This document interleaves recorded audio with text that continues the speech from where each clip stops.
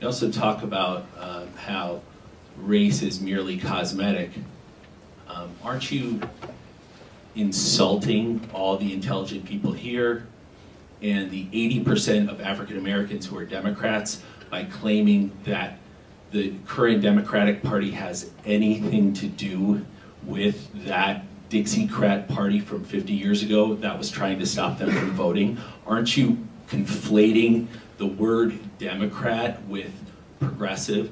They have utterly nothing to do with each other. The current Democratic Party has absolutely none of those values from 50 years ago, and you're pretending that they are guilty of something. Aren't you trying to claim that Jesse Jackson is a dupe and shouldn't be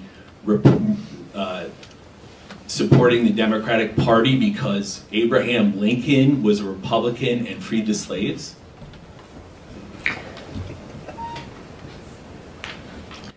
Let me try to tackle that very frontally. First of all, probably the biggest thing going for the big switch that I mentioned earlier are two facts, both of which are very powerful.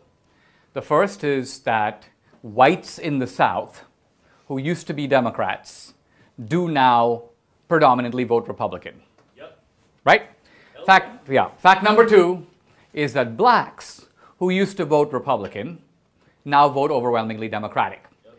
And operating on the assumption, which I think is reasonable, that people understand where their own interests lie, it would certainly be right that blacks currently see their identification and their interest in the Democratic Party. Now, here are two interesting questions to ask. Number one, when did blacks switch from being Republicans to being Democrats? The Democratic Party was the party of the Dixiecrats all the way through the 60s. And if what you say is true, that the blacks made a switch to their racial friends, it would appear that the black switch would have to come in the 70s and 80s, when blacks see these racists are now moving over there, so it makes sense for us to move over here. But in reality, blacks moved overwhelmingly to the Democratic Party in the 1930s. The black vote went from about 15% Democratic to about 70% Democratic within 4 years. In the places they could vote. That's right, but which was the North. Also in the Jackie Robinson was a Republican for darn good reason. That's absolutely right. But here's what I'm getting at. It wouldn't be today. Well, we can debate Jackie Robinson because it's always difficult to know what dead people would say. If Martin Luther King were alive today, Martin Luther King isn't alive today. Okay, but here's the point I'm getting at. The reason that blacks switched from the Republican Party to the Democratic Party had everything to do with the benefits of the New Deal and nothing to do with racism. In fact, in the North. Yes, and in the South, too, blacks switched to the Democratic Party. It's not that blacks couldn't vote in the South. It's that there were all kinds of barriers to black voting. Under FDR, there was blacks couldn't vote in the South at all. No blacks voted in the South. Very, very few. How many? How many? I don't know. Okay. I thought so. Look, there were all kinds of poll taxes and barriers imposed by the Democrats on the black vote until the Democrats realized that they could get the black vote by offering jobs, welfare, retirement programs. Are you telling me that FDR in the South was telling blacks who were voting for the Democrats, you can't vote? Not true. Not true. Blacks in the North and the South switched to the Democratic Party because of New Deal benefits. Many of them were very sad about doing it because they were leaving the party of emancipation and Lincoln and flinging themselves into the party of the Ku Klux Klan and the Dixiecrats who were in the South and were in the Democratic Party. Exactly. So what I'm saying is it was a Faustian bargain in which you get economic benefits and at the same time you're in bed with the racists and you're on your own team.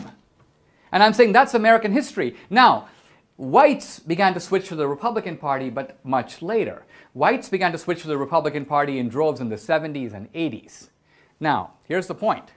If you look at racial opinion in the South, and there's a voluminous body of data on this, as racism in the South dramatically declines, the Southern identification with the Republican Party begins to increase. There's an opposite track. Racism is declining in the South, and whites begin to move to the Republican Party. In fact, two scholars who've written a book about this trace that the least racist Southerners all became Republicans. That the racist, the poor white racist Democrat never became a Republican. He was a dug-in Democrat to the end of his days. So the Democratic Party remained the party of racism. And as the South became less agrarian, more prosperous, industry came to the South, the post-industrial society, the Republican appeal of equal opportunity, free markets, prosperity, appealed to Southerners. And that's why they... So what I'm getting at is that the progressives have sold the South on a guilt trip. Even this whole thing about, the Civil War was really about slavery and the South did slavery.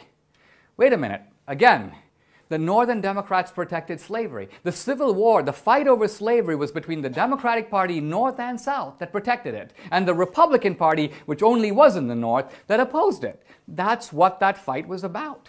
It wasn't just... The North-South thing is now a disguise to hide the responsibility of a major political party that was the party of slavery for 100 years.